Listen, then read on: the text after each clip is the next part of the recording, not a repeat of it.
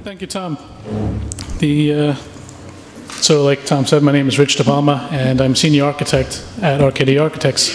And I also do a bit of lecturing, and one of the aspects of that that's most relevant to this is the BIM technology and collaboration that I do along with DIT. But now I'm going to be speaking to you today primarily from the RKD perspective. And where I'm coming from is kind of a summary of what Laura talked about quite well. So following that up is going to be a bit of a challenge. But our strategy starts off with our leadership. And I think this is a very key point for any organization that's really going to start to go down or even continue with the BIM road. Bringing BIM into our business processes comes from the top. It's a mandate from our senior management to do that. Now, granted, they can't do that alone, so work groups have been set up within the organization to manage this process. And we have four primary factors that we look at. The first one being BIM education.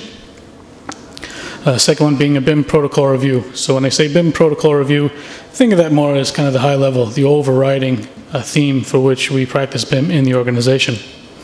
The third one is the RKD BIM playbook. And this one we'll spend just a little bit more time on. And the reason being, it relates back to the BIM protocol, but this is really the day-to-day activities that we do in BIM. So this is really where we mapped out our business processes and saying, in this situation, this is how we at least start off trying to, what we want to achieve. What this has allowed us to do is seek out other opportunities. And if anyone had a chance to catch John Hunt's presentation, this is possibly an area for us where we can move forward. And where that is that we've developed the experience and the expertise to help clients along this process themselves. So we can do that on not only a project level, but even from a company strategic level as well. And this is kind of one avenue of opportunity that we want to explore with our future clients. And the third one is an impact on our overall IT systems. We realize that just because it's BIM, it's technologically intensive, but it also relates to the other business processes that we relate on technology as well. So with that said, we're modeling in one case, but we're also delivering a whole other suite of information in other ways and how we can link those two together. So our leadership is providing us the direction, but at the same time, we have a lot of people that are behind the scenes that are steering the boat, and we need to row the boat together in order to make sure we're going straight and going fast and going for that winning line. Now, here's an example where leadership has certainly played a very important part in the success of a project. This data center with our design team is actually an opportunity for us to co-locate.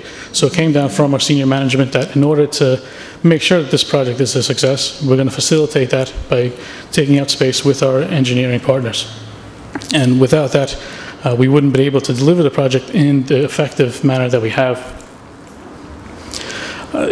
Kind of the softer side of BIM has been discussed a lot in these sessions today, and it's good to hear because the technology is important, but the people are more important, as has already been discussed.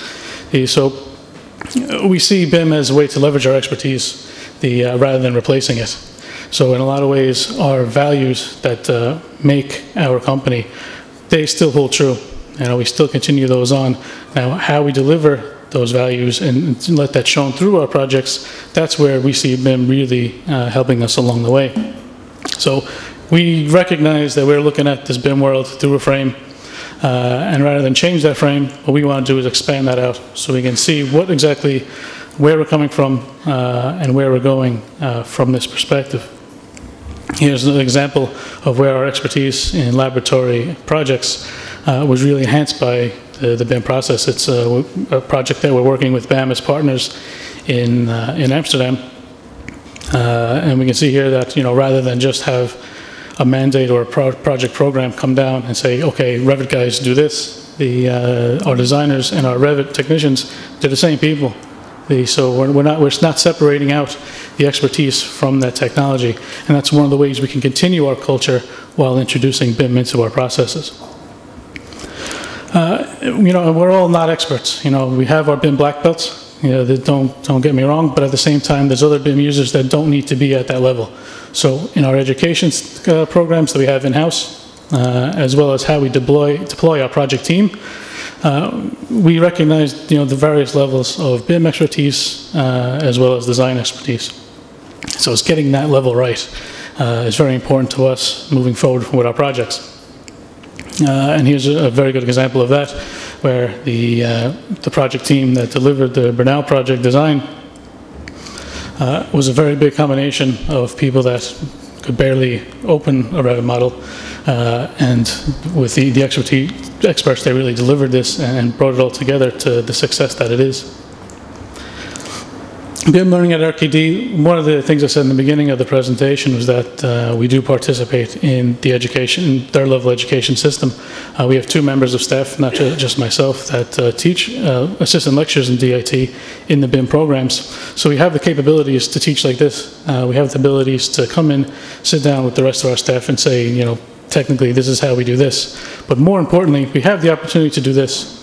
On a fortnightly basis, we meet all of our BIM teams. And when we get together and discuss, okay, what's going on with you guys this week? What's going on with us this week? And we have cross-pollination between our teams, which is, most of the time is fun. You know, sometimes there's disagreements that get slightly less fun, but that kind of goes back to that storming phase that we talked about. So we're finding out kind of the different ways of approaching different projects.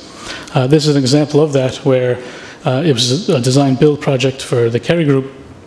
That's recently gone out. The construction information has just been issued. Where a lot of the processes that we were taking from a traditional design bid build didn't really translate into the design build section. So we had a lot of learning that came through this particular project. So is there a big picture? From us, that it is. We have a way of doing things, we have our core values, and we do not want to lose that. I think if we lose that just because we bring BIM into the equation, we're doing a disservice to ourselves and doing a disservice to our clients. So that's very important to us that we use BIM. Okay, we'll transform our business processes in ways, but we don't transform who we are. Like I was saying about our BIM strategy, you know, we're always looking for that opportunity that can develop. You know, we're keeping an open mind to saying, yes, we're using this to develop architectural projects, but also what else does this enable us to do? One of the examples is how we can aid in client decision-making at the early stages of the project to ensure that the BIM processes and the BIM results that they want are delivered through the design team. And there's, you know, there's opportunities that are out there for us to learn. You know, we're good, you know, and we do know that we have 7 projects that have gone out past the construction phase process in BIM. We have a couple more in the pipeline that will be coming through.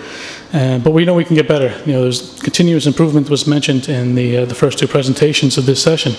That's key for us, is to come to events like this and learn from other people, learn from internal research ourselves so we can deliver better products and look at it from a holistic point of view. So rather than just seeing BIM as the technology, we're taking a look and making sure we don't put ourselves into a corner where we're just looking at very specific aspects of BIM. And this is what we ultimately want to be. You know, we want to, in order to win, you know, our F1 team needs to get together and perform at a very high standard. It's not good enough just to put the tires on the car. You need to put the tires on the car as best possible, using best practices with BIM, and move forward as a high-performing team.